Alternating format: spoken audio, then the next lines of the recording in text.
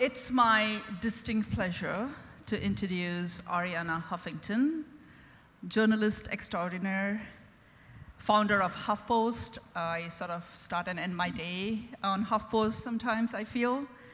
Author of 15 best-selling books, including most recently The Sleep Revolution, Time Magazine's 100 Most Influential, Forbes' Most Powerful Women, board member to Uber, Onyx, Global Citizen, Just Capital.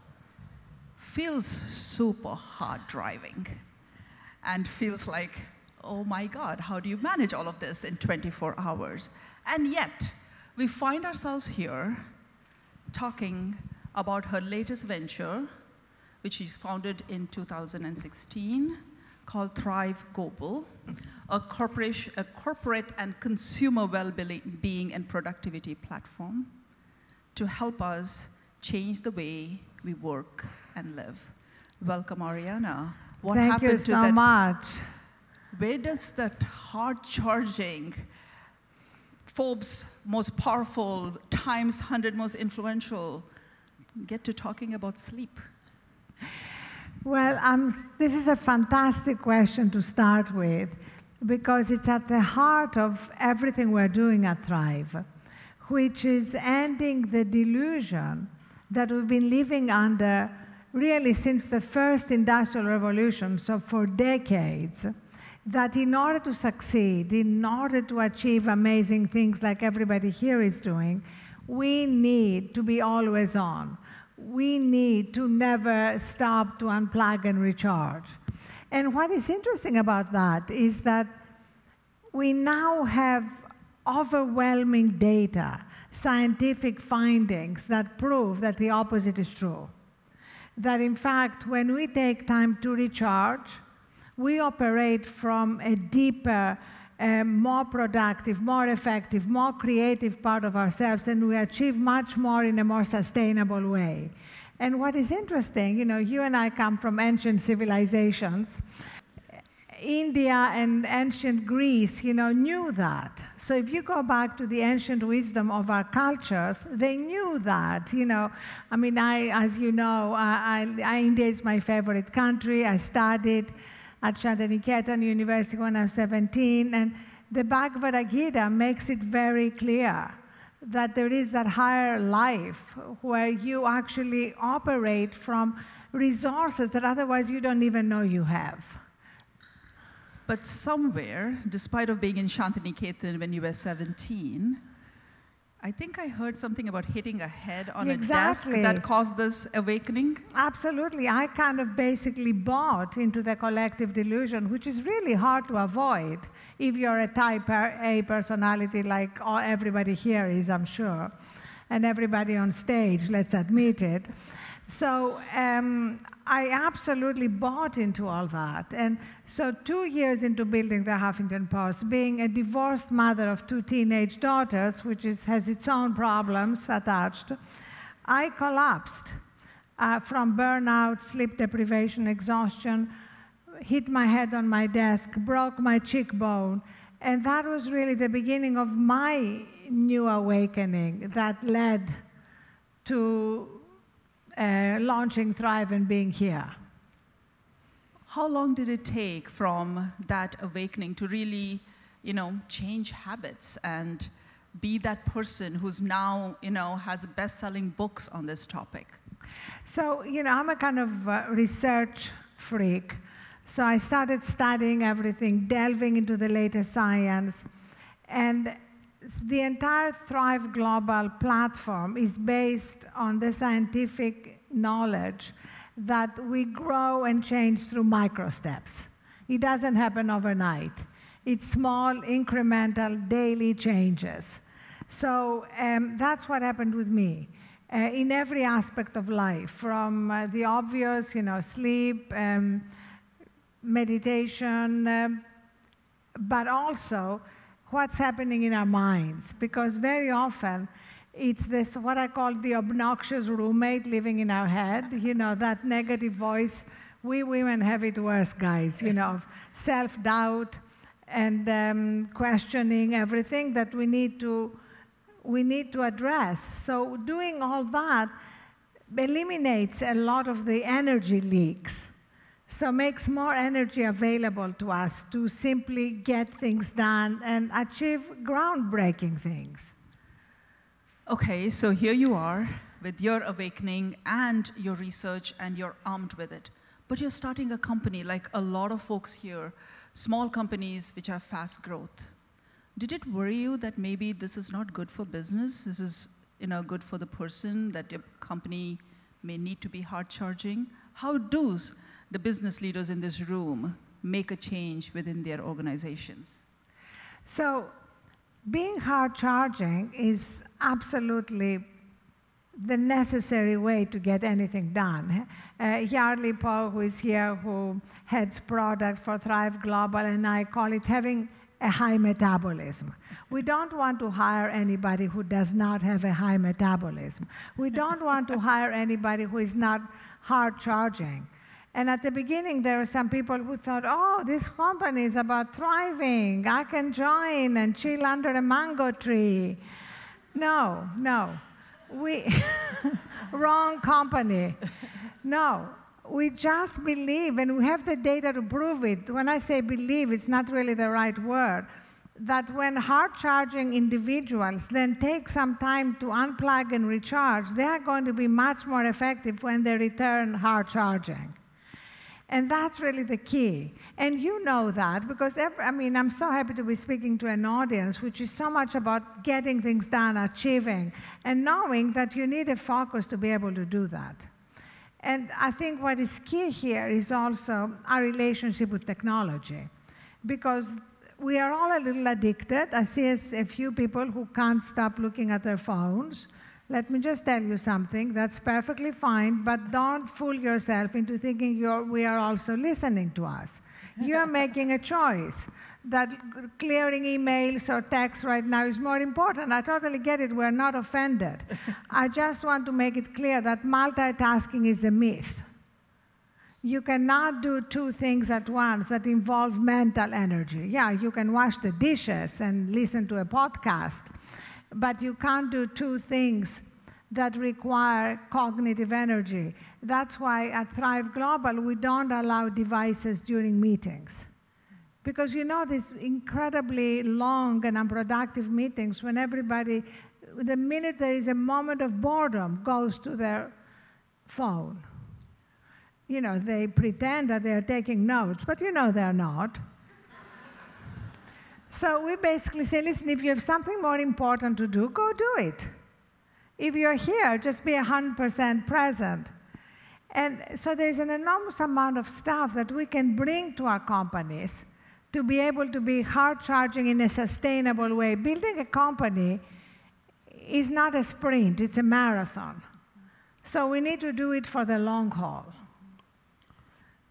You have termed these two kind of very interesting terms. You described 2017 as the year of the Great Awakening, where we became aware of what technology is doing to us, and 2018 as the Great Reckoning. What's happening? How did we get here? Well, as you know, everybody here is involved in building great products or running great companies. So, until 2017, speaking generally, we were completely enthralled with technology. We did not really look at the unintended consequences. There was a certain kind of triumphalism around tech. 2017 was the year of Great Awakening, when we also saw that even though there's so much to celebrate around the role of tech in our lives, there are also unintended consequences. And they have to do largely with the way technology is infringing on our humanity. So we need to establish rules of the road. We need to establish sacred boundaries.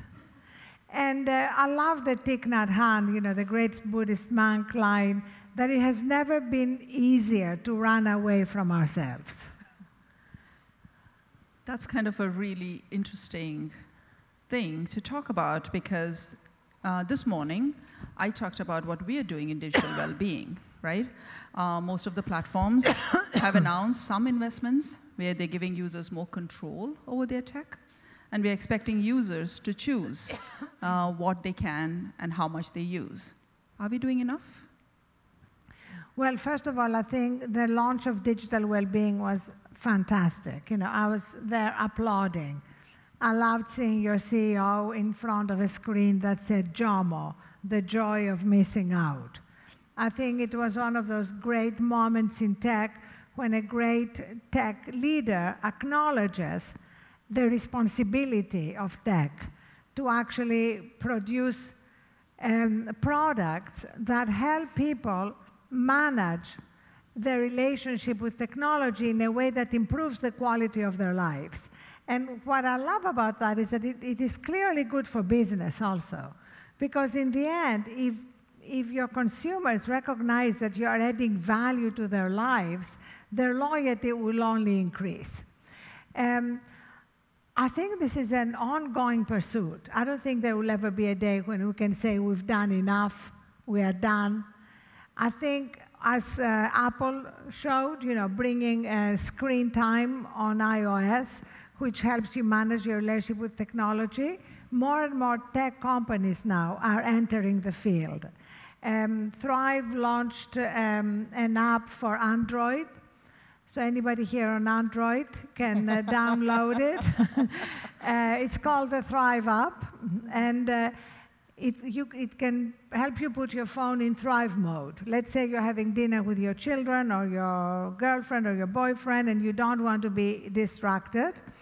If I text you, I'll get a text back, you are in Thrive mode until such and such a time, which I love because it also changes the cultural norm. Right now, we sort of congratulate people for being always on, for answering texts immediately. We need to change that.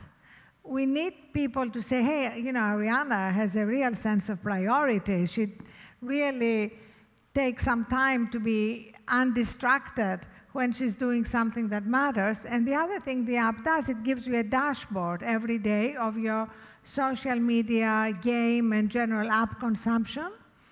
And it can help you set limits if you so decide. Let's say the app shows that you spend 2 hours on Instagram, and it asks you if you want to limit it. If you say, yes, I want to spend an hour and a half, it will give you notifications, and at an hour and a half, it cuts you out. Tough love. So Apple has put it on the operating system for iOS users, which is great. They don't have the Thrive mode, but they have everything else. So again, I think tech for good, tech that helps us improve the quality of our lives is just a great opportunity for any developers in the room to pursue in the future. And yet, I'm sure everybody sitting here are measuring, what's my engagement metric? How many minutes is somebody spending in my app? Feels a little scary that people are going to get out of their app. How should we measure? Like these folks in this room, how should they measure what's success? Absolutely. We're all going to be measuring consumer engagement. At Thrive, obviously, we measure consumer engagement on our media platform, on our different social platforms. The question is, what are they doing while they're engaging with you? Is what they're doing while they're engaging with you improving their life or diminishing their life? And also, are you becoming so addictive that other parts of their lives are suffering? Their relationships with their loved ones, their relationship with themselves. These are the questions to ask. And the one thing I can guarantee is that these things are not in opposition to your business metrics. Because in the end, I'm convinced that the people who will win the future are the people who add value to consumers' lives, often ahead of what consumers think they need.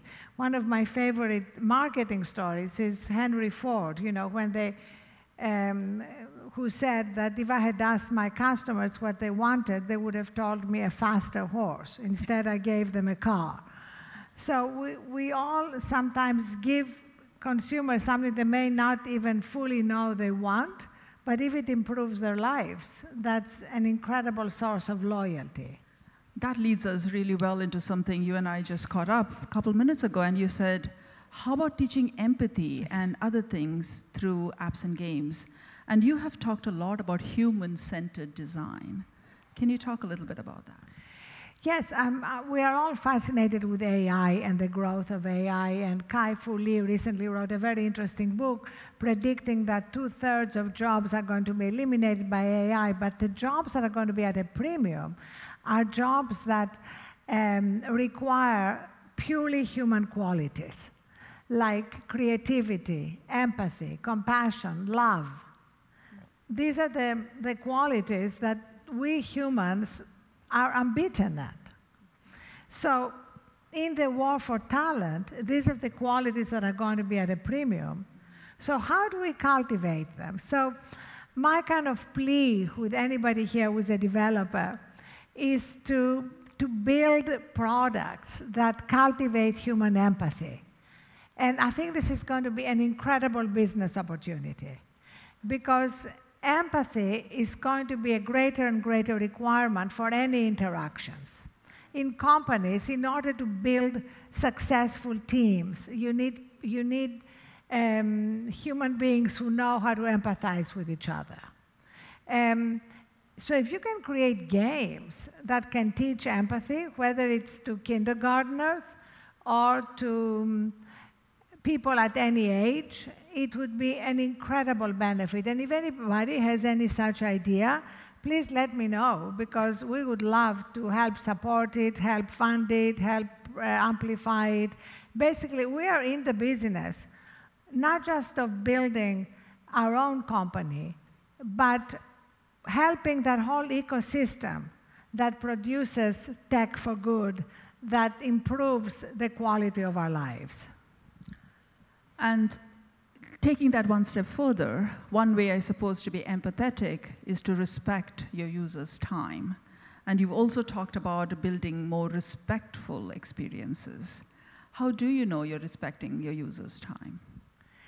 The question is your user using your app or your game or whatever intentionally?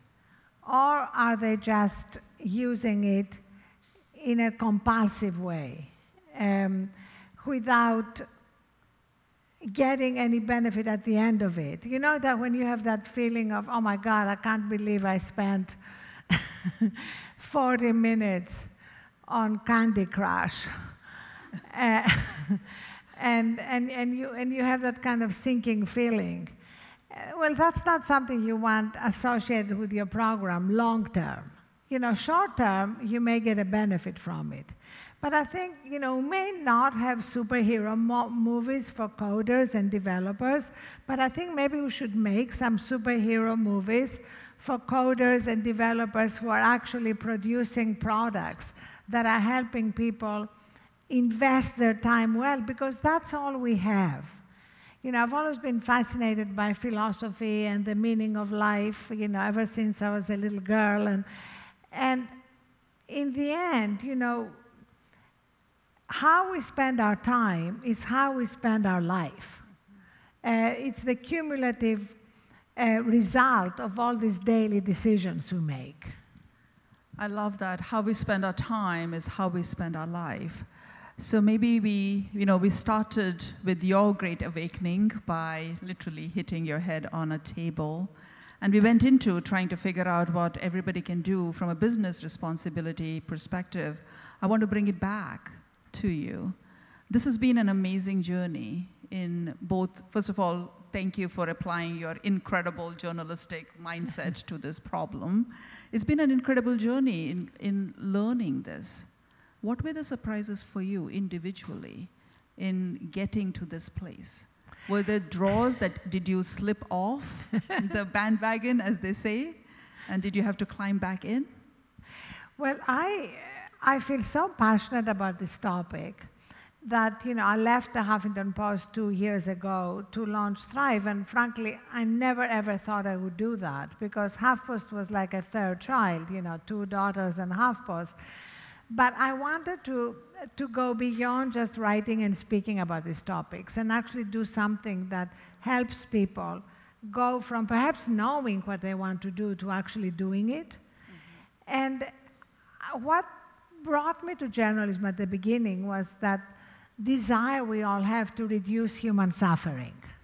And there is a lot of human suffering in the world that we cannot really easily reduce. You know, when you read the stories of refugee children or children separated from their parents or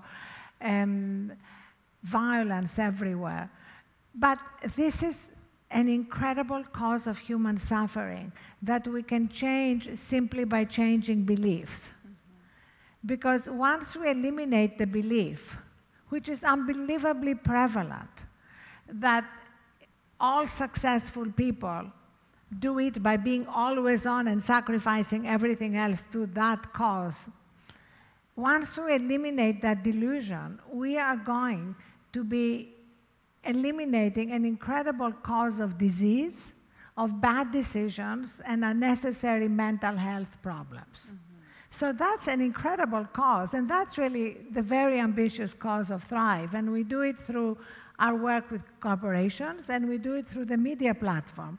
But what we have found is that the most effective thing on the media platform is not the data we collect. We collect all the latest science on these topics.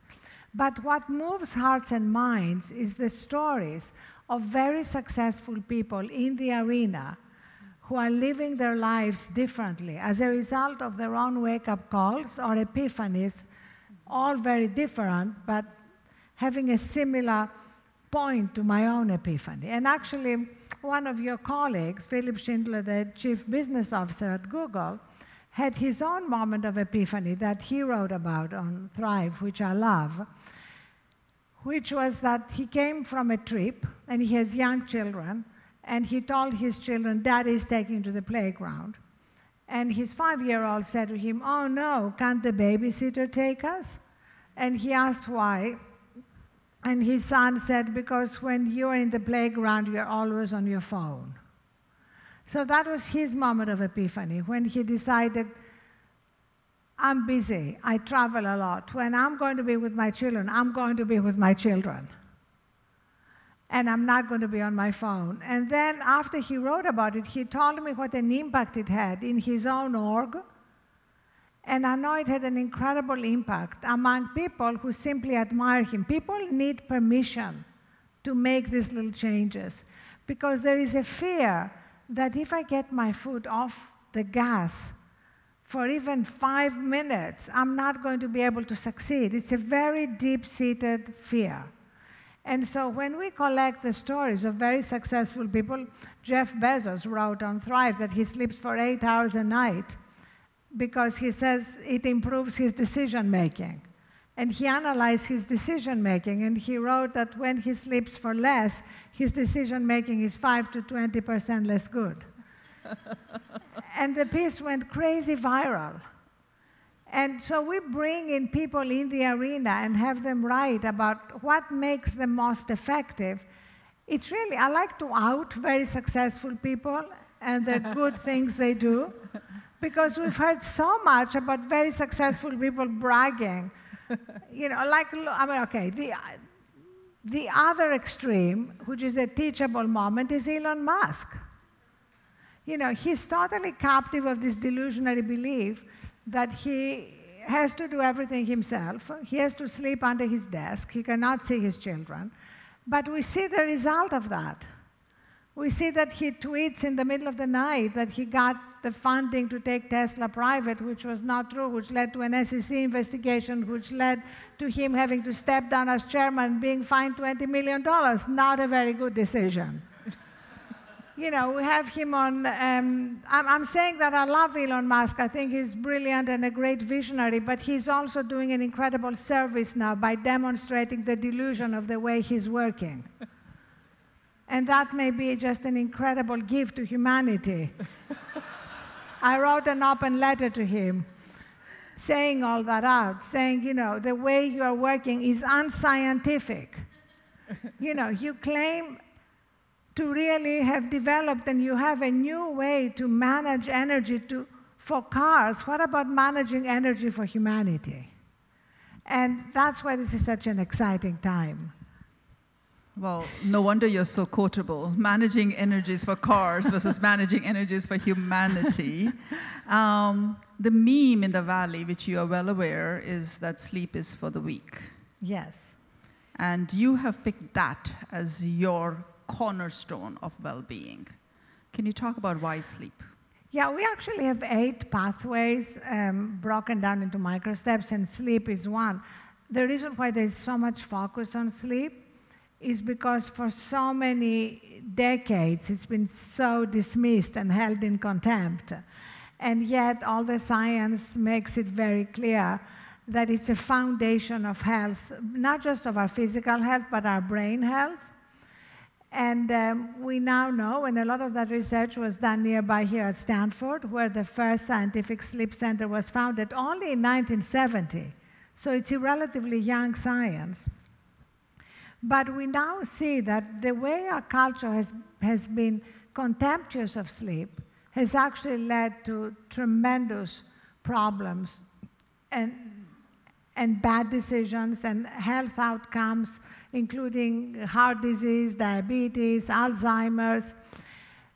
Because the bottom line is that unless you have a genetic mutation, and 1 to 1.5% of the population does, and you don't need a lot of sleep. I'm sure there are people here who don't, and that's great. And you know it. You can also be tested. But I know that if I have 3 or 4 hours sleep, it's not enough. So the majority of us need 7 to 9 hours. I'm an 8-hour girl. And when I get my 8 hours, it's like, bring it on. Whatever the challenge, whatever, I can handle it. And also, I'm not robbed of the joy of life. One of the things that I know, when I'm sleep deprived, I can still be transactional. We can still go through the motions of our day, but something is missing. And I don't want that spark to miss, because as far as we know, that's our only life, although reincarnation is a very good possibility. And I just don't want to just get things done. I want to experience the joy and the gratitude of the fact that I'm doing something I love and I believe in, and what a blessing that is. Wow, okay. So, given that this is where you find yourself, what's next for you? So what's next? As you know, Thrive Global is the name of the company, not just because we could get the URL. This is, this is a global crisis, and the solution is global. So we launched, our first international launch was in India. We launched in partnership with the Times of India, and I love what we're doing there in the middle of what is a mental health crisis, especially among millennials, who are particularly addicted to their phones. We launched in my homeland, in Greece. And we launched in Australia, we are going to China, and we are launching around the world. And in every big culture, we are customizing what we are offering with the culture of the country, because there's such amazing wisdom in India, in China, in Japan, and I think it's so important to bring everything we're doing and integrate it with the culture and the wisdom of the region. And for me, I'm just so incredibly grateful when people write and tell their stories. So I want to invite you to tell your stories, because that's how we learn from each other. Whether it's stories of wake-up calls like mine or Philip Schindler's, or whether they are stories of your own life hacks and what you do to be most effective, please share them with the world. It's just an incredible service. And also, Yardley would not forgive me if I didn't say that we are hiring. We have opened an office in San Francisco. Our headquarters is in New York, and we really want to grow our product and engineering team very fast, because we have so many projects in line. And I'm also, for the women in the room, I'm also thrilled to say that we have a head of product who is a woman in Yardley, and a CTO in Cheryl Paul, who is also a woman who just joined us from Salesforce. So I'm very happy to recruit men. Let me make that very clear. but I also think it's an amazing time to be a woman in product and engineering. Look at you. And it's great to be building a team that we hope is going to add a lot of value to people's lives. Well, you have some super creative people. I know you're trying to recruit them. But besides recruiting them, if there's one message you want to leave them with, what would that be? So my message is that you are the architects of the future. And what you choose to do and where you choose to put your own creativity and your own imagination is going to change the world. So it's really incredibly important. Whether you're running businesses or developing or coding or anything at all, this is a pivotal moment. The decisions we make every day, the products we build, the businesses we build, are going to affect dramatically the way we live and the world we create. And I'm not at all worried about AI because AI may become more intelligent than we are, but it will never become more loving, more compassionate, more empathetic, or more creative. That's our competitive edge. Let's cultivate it. Wow.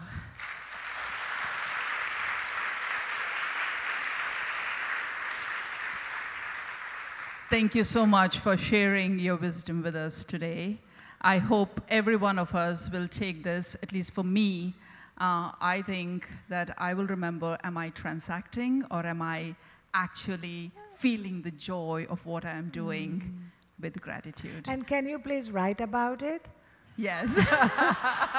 Yes. Okay, she said that in front of many witnesses.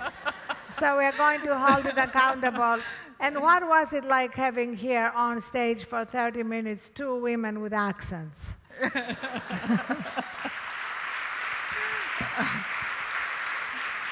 All right, with that, give Arianna a very, very big hand.